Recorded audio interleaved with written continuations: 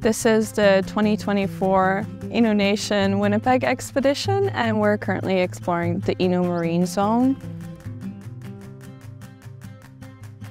The Uinipeku expedition has two main functions. It's to collect valuable marine ocean science data throughout both of the Innu Nation marine zones in Shayajit and Natwashish.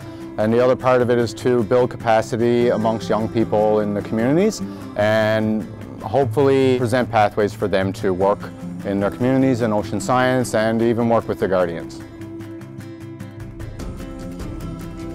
This expedition gives you the opportunity to think about your future career choices, and to have this opportunity for the youth, I find it gives them that first step to think about moving ahead with their career opportunities, or to think about other choices in what they want to do. You found a feeding spot.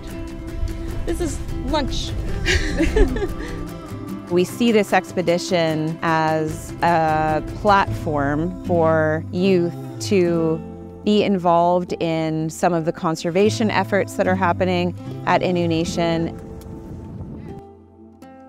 This expedition, I think it's really valuable to see what's out there, what's under the water that we can't see, what's going on, and make educated decisions for the future of this area. Soft curls.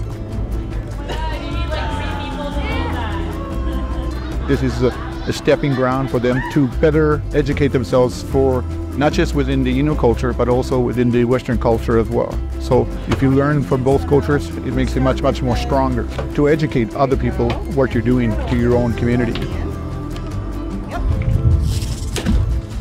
I've never been part of an expedition like this before, and I think it provides a really good model for how Western science and Indigenous communities can collaborate on research questions that are really relevant and important to Indigenous communities. Put your strong muscles into it. All the places that we visit on the expedition, the inshore places, are all informed by local knowledge first, and then the science comes after. We're able to mount an interdisciplinary research team with our partners and have Innu youth along with Innu community members out here as well. So to have youth come and work with people that have this real passion about what they do helps young people to understand, what's out there. What are the opportunities that they have in the world, and what are the skills that they can develop and then bring back to their nation.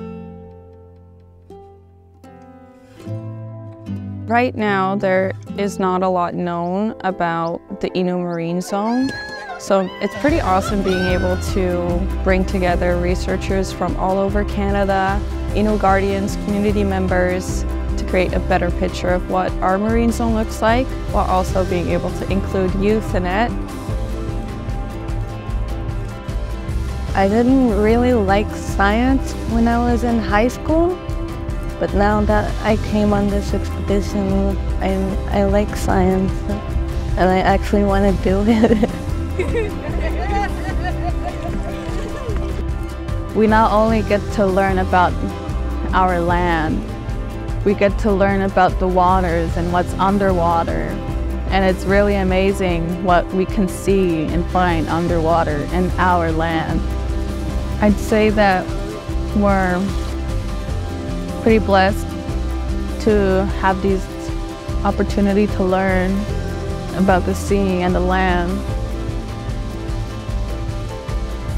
I really hope they continue doing this expedition, because it's a great experience for the youth in the future, so they can learn whatever they need in the waters or on the land. It was one of the best experiences that I would have done, and this expedition means a lot to me. This community is something that really grew on me. It's basically like a family.